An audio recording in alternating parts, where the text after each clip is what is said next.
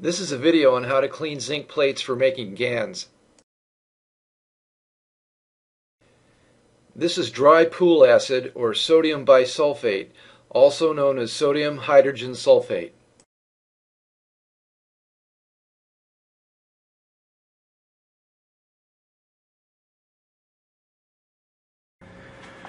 Okay, this is a video on a cleaning procedure I'm going to try to do with these zinc plates.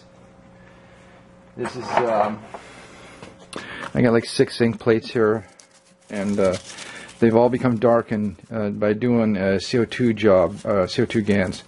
So I made a solution of pool acid there. It's just dry acid from swimming pool, and I think it's called sodium bisulfate. I think that's the technical name for it. And I put in about 100 cc's, 100 milliliters of dry pool acid in the bottom of the jar, then filled it up 2-quart jar with water. This rinse water over here is just plain water with 1 teaspoon of baking soda in it to help neutralize the acid after I take it out. So I'm just going to put this in here and trying to keep from spilling it, and let it soak just for a little bit. And then you can see the action. You can see it fizzing on the top of the water there, and that fizzing action is telling me that it's eating up the dry, the dark parts that's on the zinc.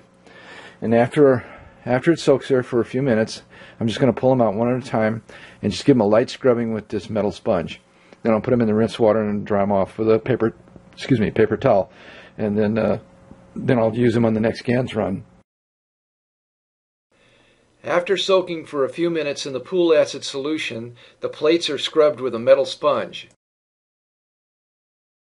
Okay, it's been about 5 minutes or 7 minutes or something like that, and I'm putting the gloves on. I'm going to take these out and start scrubbing. So I'm going to take one right here and leave the rest in. Okay, there we go. Okay, so it's there's the dark part. I just scrub it.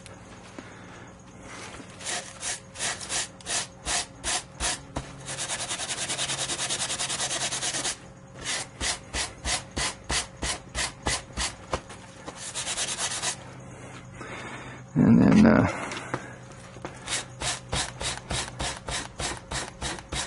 there we go. I'm going to dip it and do the other side. There we go.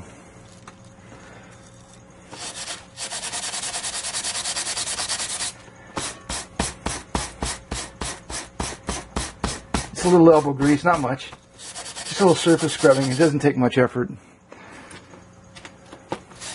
I like the metal sponge. It's coarse. It does the job really fast. Okay, this one's done.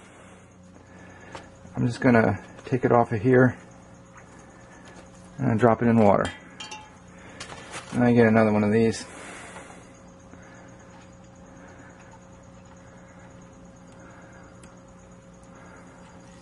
Okay, there we go. See, it's real dark there.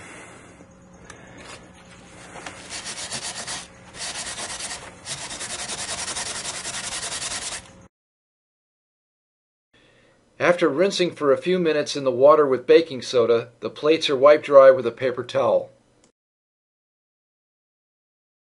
Okay, I'm going to restart the video. Got a couple of paper towels here, and I'm just going to pull these out and just dry them real fast, and then that'll be then they'll be done. See, I'll just clean them off. I don't think you need the gloves for this because you got that neutralize in there, so I don't think there's any problem with this. I don't feel anything.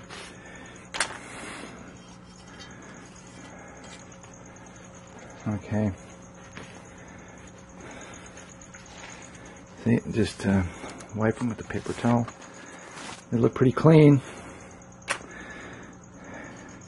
and they're ready for another GANS run.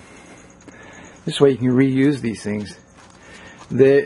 I know they're cheap, and they're easy to make, but I like to get as much use out of them as I can. There's, no reason to waste material. You can keep using it until it's pretty consumed, a lot more consumed than this, because you still get some use out of it.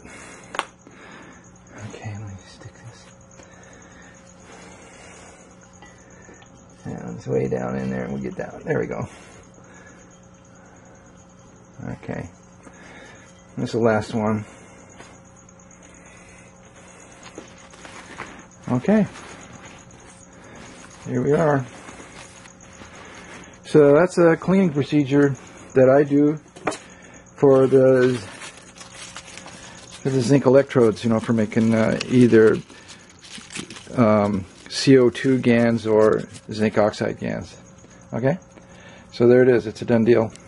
I'm going to shut the video off.